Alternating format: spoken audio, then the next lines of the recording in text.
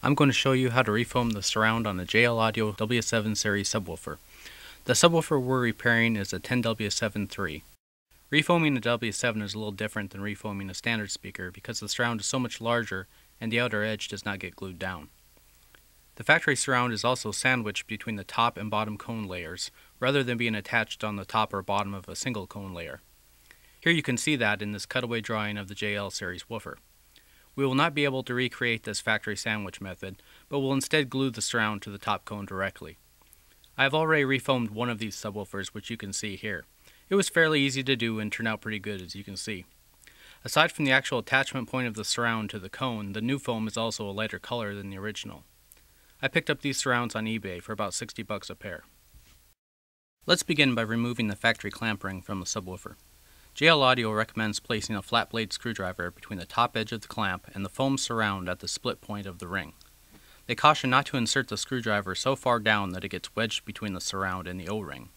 Just insert the tip of the screwdriver and twist the handle gently to pop the clamp ring off. Once you have one side released, you can push the ring around the circumference of the subwoofer and it should release. Once it is fully released, you can lift it away from the subwoofer. Now we can remove the O-ring, which is what keeps the outer edge of the foam surround attached to the subwoofer frame. JL Audio recommends removing the ring using your fingertips, but I find that the O-ring is usually too tight to do this easily. I choose to carefully wedge a flat tip screwdriver between the O-ring and the surround and twist it as was done to separate the clamp ring from the subwoofer. You want to be careful when you do this, as you could slip and damage the surround. But if you're changing the surrounds as we are doing here, it really isn't an issue. Work your way around the ring until you can slip it off by hand. If you are removing the subwoofer from an enclosure, you'll need to pull the surround back to expose the mounting screws for removal. Do not lift the surround up or fold it against itself to gain access.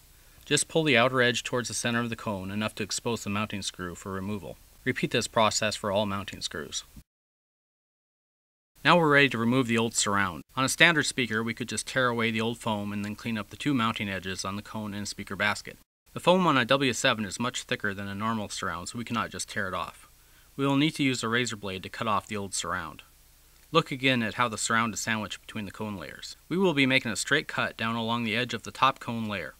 This will cut through part of the thin bottom edge of the inner cone while leaving a small bit of original foam sandwiched between the layers. This will not be seen once we install the new surround. To make the cut, I'll be using a small razor knife with a new blade to ensure it is sharp. I'm choosing to start by making a single cut from the outer edge of the surround to the inner edge of the cone. This will allow me to pull the old surround away as I make the inner cut. Now the inner cut is made by keeping the edge of the knife parallel to the inner edge of the cone. Make short, saw-like strokes with the blade to cut through the original surround and the thin bottom layer of the cone. Use the top surface of the outer cone as a guide for the knife, but be careful not to cut into the top cone layer. Remember that you only want to cut through the foam and into the thin outer ring of the bottom cone layer. We want to keep the original foam that was sandwiched between the layers intact. Now we should have the bulk of the foam removed. You can make a second pass to clean up any stray bits, but don't fuss with it too much. Keep in mind that this edge will soon be covered by the new foam surround. Before putting on the new surround, we need to clean up the cone. If the cone is just generally dirty, you can wipe it off with a damp rag. If there is anything stuck to the cone like an adhesive or stubborn grime, you can use a cleaner like Goo Gone to remove it. After the cone is cleaned up, take some rubbing alcohol and clean up the edge of the cone. Let the alcohol dry completely before proceeding. After the cone is dry, add a bead of glue along the entire edge of the cone. You want a fairly decent amount, but not an excessive amount. There should be a small dome to the glue bead rather than a flat top. Now place the new foam surround on the woofer basket. As you can see, it will not yet touch the cone edge. Bring the cone up to the surround by pressing up on the cone from the bottom side with your fingers. I found this to work better than trying to bring the surround down to the cone. Look to make sure the surround is still centered on the cone as you press it. Work the attached edge with your fingers or a plastic tool as the glue sets. Don't worry about any glue that squishes out of the edge, as this can be cleaned up before the glue fully dries.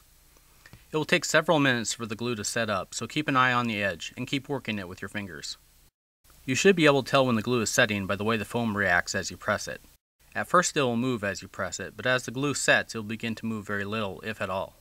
After the glue has set, you can put it aside and wait for the glue to fully dry. It should be cured within an hour, but I always wait a full day before handling the subwoofer again. If you notice any excess glue is squished out, you can clean it up with a toothpick and your fingers. Just put the toothpick into the glue and move it around to scrape out the glue. The glue should want to ball up, which makes it easier to remove. If the glue doesn't ball up, let it sit for a while longer. Usually 30 to 60 minutes is about right. Once the glue is fully cured, you can mount the subwoofer into the enclosure and finalize the installation with the O-ring and clamp ring. First, slip the O-ring over the foam surround and begin pushing it over the surround. It will be very tight, so don't push one side down fully or the other side won't seat. Instead, work your way from one side and to the opposite side, much like you would tighten the lug nuts on a car's wheel. When the ring is almost all the way down, it will be very tight on the new foam. To push it down the last little bit, I found it necessary to use a small flat tool and a ball-peen hammer. I'm using the side of the razor knife and carefully tapping it with the ball-peen hammer. Do this along the entire perimeter of the O-ring. Finally, you can add the clamp ring. Again, I found it necessary to use the ball-peen hammer to gently tap the clamp ring into place. A small rubber mallet would have been even better, but my clamp ring was already a little rough looking. Start at the joint edge and then move along the perimeter of the clamp ring. Be sure to hold the part of the clamp ring you previously tapped in place or it will lift off.